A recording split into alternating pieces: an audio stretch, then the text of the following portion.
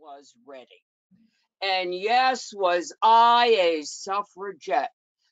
55 years, never stopped. Started with early franchise clubs. After that, I went to the 19th Amendment. Then I followed up with the Equal Rights Amendment. And then I started lobbying textbook companies. Where is the information about women? But I don't want to get ahead of myself. I want to tell you a little bit about my wonderful family. I was born into one of the founding families of Fairfield. My grandmother in her early 80s, Charlotte, was the minister of an Episcopal church when her husband was unable to preach. How many women can say something about that? Well, my father was absolutely amazing as well. My father was a Civil War hero. He graduated from Yale University. He was in the Congress for 20 years, both in Connecticut and in Washington, D.C. Also, after that, 37 years, various jobs, companies in the Norwalk area. He was particularly involved with such things as the railroads. He was able to travel transcontinental to Russia to meet with delegates. He was with the National Bank of Norwalk. The best thing about my father, oh, this was so important. He believed men and women were equal. Now, my mother, Mary was a suffragette, never missed a meeting, was a great leader, and took myself and two sisters to the suffragette meetings. She also started the Daughters of the American Revolution here in Connecticut. Oh, I had two older sisters. They were strong suffragettes as well. There was Claire and there was Helena. Now you've heard, Little Women, they put on plays in the attic. They put on plays in the living room. Well, the Hill sisters, they put on plays in little theaters all up and down the Connecticut coastline. And what was the theme of their plays? Women's rights. They took plays, they adapted them. We even wrote our own plays. Well, when it came time for us to go to college, we had to go to a strong woman's college. We went to Vassar. Oh, we loved Vassar, and Vassar loved us. Well, while I was there, I started the Equal Franchise Clubs, which were organizations to support the 19th Amendment. I was so successful with my own group of people at Vassar, I couldn't believe it. I was asked all over the United States to start similar early franchisement clubs for women. And we had men as well. Well, what I was most proud of, I was even asked down south to the Black colleges to start these clubs there as well. Well, when each of us sisters graduated from Vassar, we got $1,000, which was a lot of money at that time. My father wanted us to travel abroad, to learn languages, to learn about different cultures. And I did that for 2 years. Then I came back and I decided to settle in Washington, D.C. I wanted to do something with the government. I wasn't certain exactly what, and I needed a job. So I taught French in one of the high schools in Washington, D.C. My timing was perfect. At the same time I got there in my early 20s, Alice Paul, the great suffragette leader of the third wave, was coming back from England, and she had just worked with the Pankhurst. Oh, she was so full of wonderful ideas. She had started the National Women's Party. Oh, I was right there working with Alice. I so admired this woman. She was just about the same age I was, and she was very taken by me with what I had done with these clubs all over the country. Well, our very first task, we were going to have the Women's March on Washington in front of the White House right before the inauguration of Woodrow Wilson. We were going to show everyone that we needed the right to vote. Well, Alice put a lot on my plate there. She said, you know, you're organized, you can speak, you can write. I want you to take care of the permits, the paperwork. I want you to go to those colleges and clubs. I want you to find funding for them. I want you to get the women there to march. I want you to get crowd control, and I want you to have the speakers. You know the kind of speakers we need at the end of the parade. Well, the parade did not go, the march did not go exactly as we had expected. At the end, 200 people on both sides were arrested. But did we consider it successful? Yes, we did. Why? We had put ourselves on the map.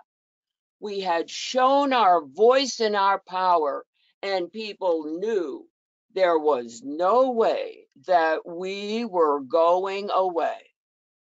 So what are we going to do next? We have to keep this momentum going.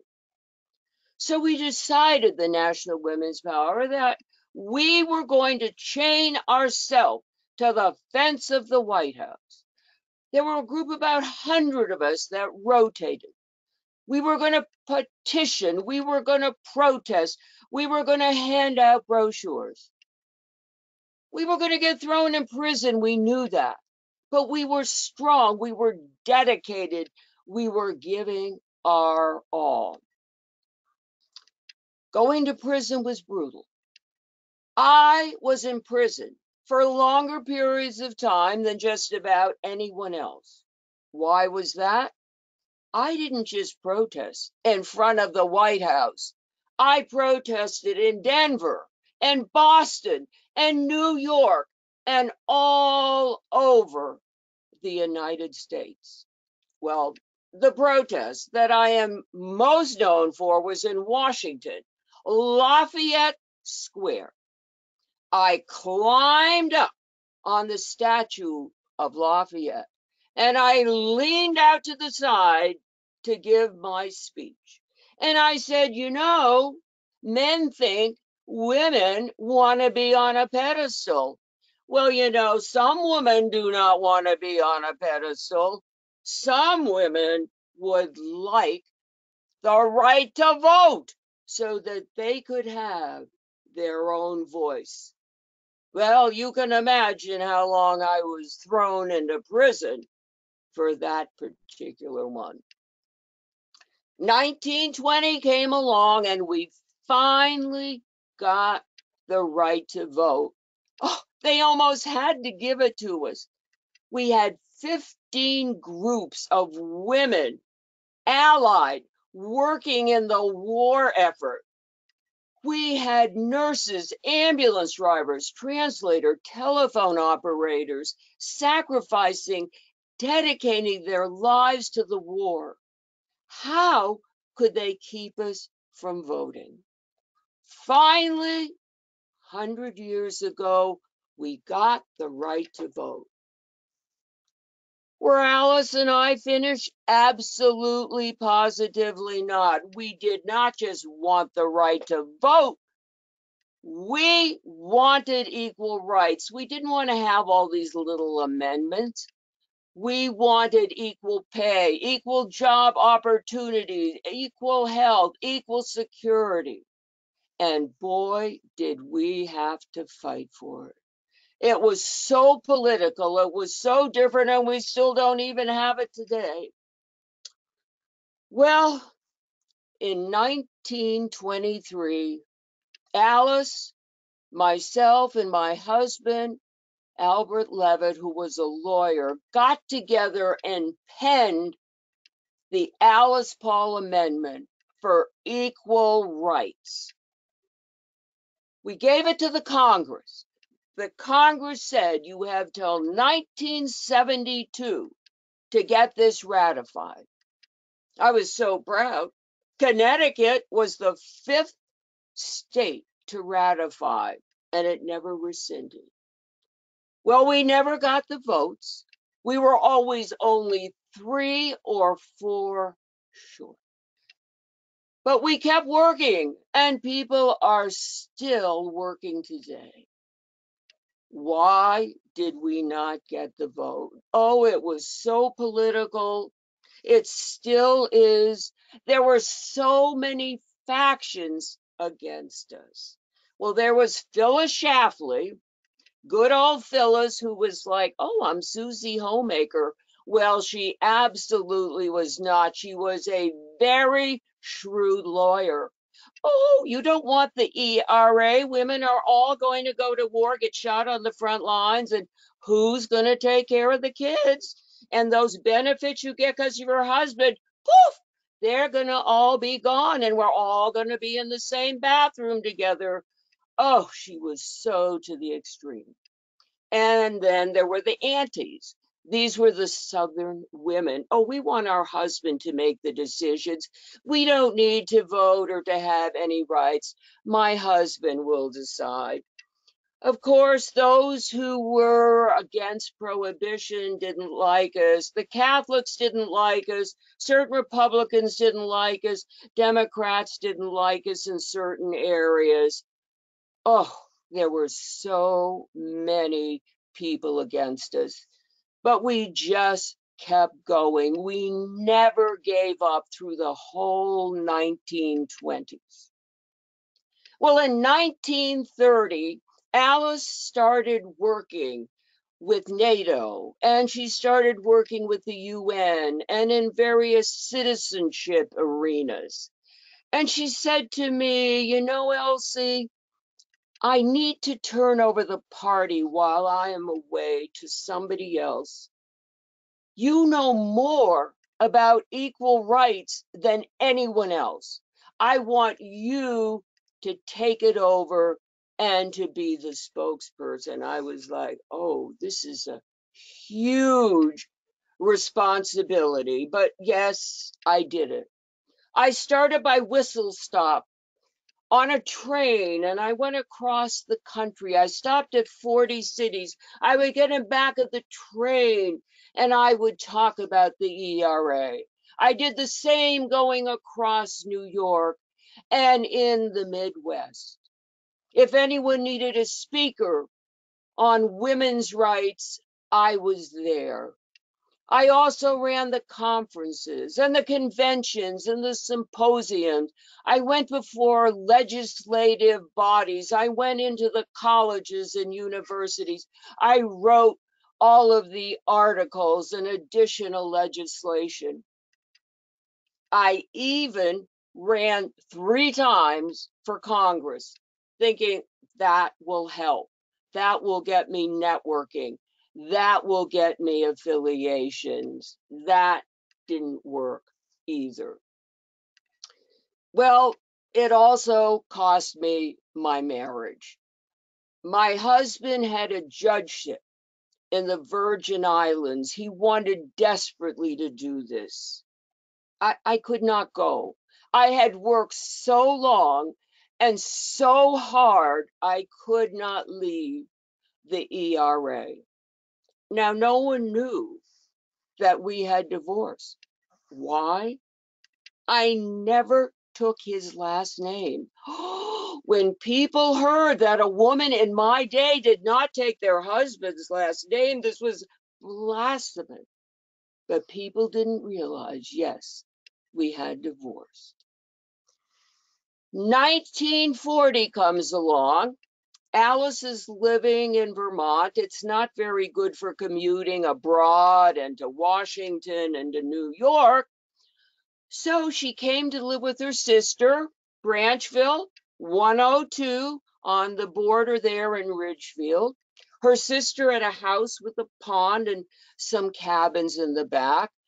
And interestingly enough, we were now 3/4 of a mile from each other. We could walk to each other's house. I was living in my beautiful rock house on 70 Acres Lane in Reading, which was right on the border of Branchfield. Oh, this was certainly not a beautiful house. It was a fieldstone farmhouse. Oh, but I loved this house, and my daughter took it over, and then her grandson, and now two wonderful women are living there, and it's almost like a museum and a memorial to me. Well, anyway, Alice came back, and quite shortly after that, her sister passed. And Alice said, well, I guess I'm going to sell this and I'm going to use the money for ERA. I said, oh, no, no, no, no, Alice. We are going to start a leadership camp for young women there. Remember us in our 20s, determined, passionate, dedicated, focused. That's what we need. And we started this leadership camp for women, and oh, it worked so well. Still fighting for the ERA. Well, there were 4 things that I did without Alice that I thought were very important, and I want you to hear about these. Well, first of all, I decided to do some research. I got all these textbooks. Where is the information on women? There was Pocahontas, there was Sacagawea, there was Eleanor Roosevelt, there was Harriet Tubman, there was Elizabeth Cady Stanton, and there was Susan B. Anthony. That's about all that any of the textbooks ever mentioned. We were 50% of the population, and that's all there was. Well, I was really successful in getting many of the textbooks company to give us a little more time and space. I then went to the colleges and the high schools, the curriculum directors, and I said, where are your women's studies courses? We're not in the textbooks. We need courses to fill in the gaps. And sure enough, I do not think that there is a college or university anywhere today that does not have women's studies courses. Most of the colleges have women's studies majors, and they're very, very popular. The other thing that I did directly related to Norwalk. Oh, I loved the Lockwood Matthews Mansion. It was so beautiful, so powerful, such a part of my history. It was in disrepair. It needed funding. Oh, there was danger that it would be torn down. I worked endlessly on the committee with so many others to save this.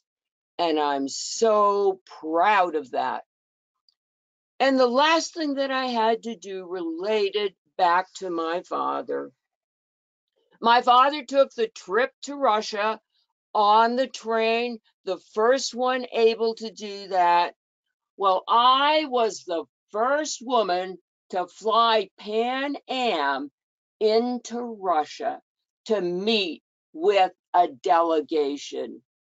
I was so proud and so happy I could do this because now I could link my father's story of Russia to my own story of Russia. Well, I died before Alice. I died in Norwalk, and I also was buried in Norwalk. Was my life fruitful? Was it helpful? Was it good? I think so. I'm very proud of what I was able to do in my 55 years of fighting for women's rights. And we always hear the saying, it takes a village to raise a child. Well, it takes huge groups of strong women to pass legislation. And of course, Alice Paul, Caddy Chapman Catt, they were the generals in the fight for women's rights. But I like to think of myself as a brigadier general because I was right in there all the time with Alice Paul.